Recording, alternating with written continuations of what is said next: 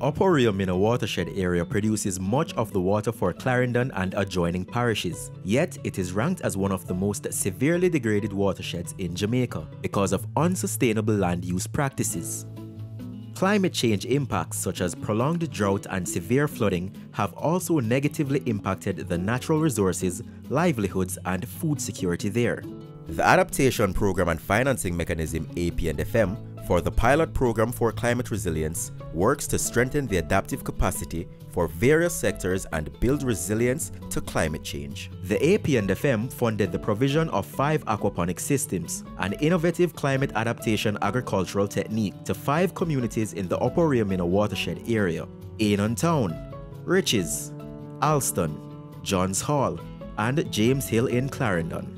Aquaponics is like the new wonder in our community. We are so excited about it because it's the first we have seen something like this. Aquaponics combines fish farming with soilless crop production. InMed Partnerships for Children was contracted by the APNFM to provide technical support for 5 communities to get their aquaponics systems built and operational. InMed is an international non-profit organization working on climate-smart agriculture and opportunities for sustainable livelihoods. We were contracted to build out these systems and provide training to ensure their successes. It will be a social enterprise that will provide profits to the community. The aquaponics farm is climate-smart agriculture. It entails using fish to fertilize crops. So the fish are stored in tanks. The water is pumped from the fish tanks into the grow beds. The gravel in the grow beds filter the water. The roots trap the fertilizer and the filtered water goes back to the fish. So it's a recycling process that is called closed loop. It's taking you from the traditional farming method and showing you something new, an easier way, a shorter period of time to cultivate it. The process is supposed to yield double the production of traditional farming. Whatever the environment is, this has a controlled setup. You can earn more, produce more, not just fish, but also vegetables. And it is a win-win because it is also environmentally friendly. The crops are clean.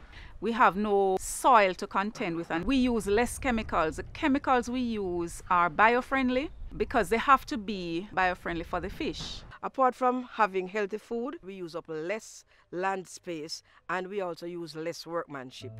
The farmers have been growing lettuce, pak choy, scallion, and strawberries. The Rural Agricultural Development Authority, RADA, provides extension services and training to farmers across the country. We at RADA believe that farming is a business, and as such we implore farmers to seek a market before establishing any crop. If the farmer is not able to supply that market, the farmer then can approach RADA as marketing officer at the parish level, and he will work to find a linkage for that farmer to a market. And what we are rather intend to do is train these farmers for them to be better managers so they can tap into different marketing streams. The aquaponics farms are managed by farmers or community groups who have learned a lot from their good and bad experiences. I would encourage other communities, first and foremost, try to get the property fence, because we have had persons coming in and tampering with the pipes, pulling up the plants. Things like continuously getting feeding for the fish, and we can't afford it. The youth who is hungry, we can't get them to be a part of this when we don't have a stipend to give them. We cannot do it alone.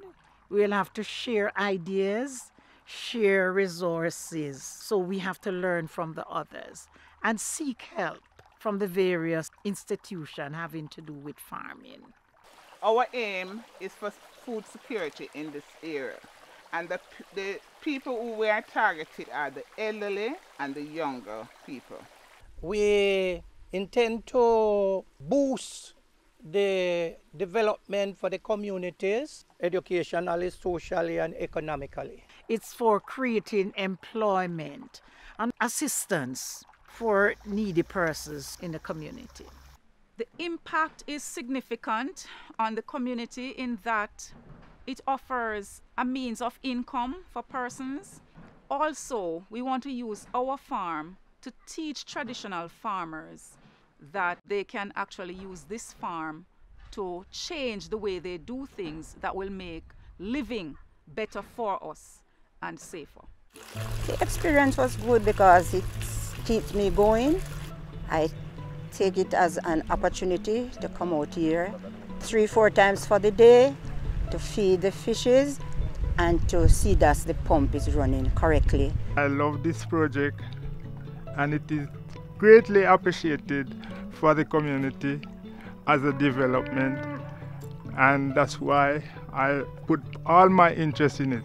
We are enthusiastic, it's awesome, we are excited about it.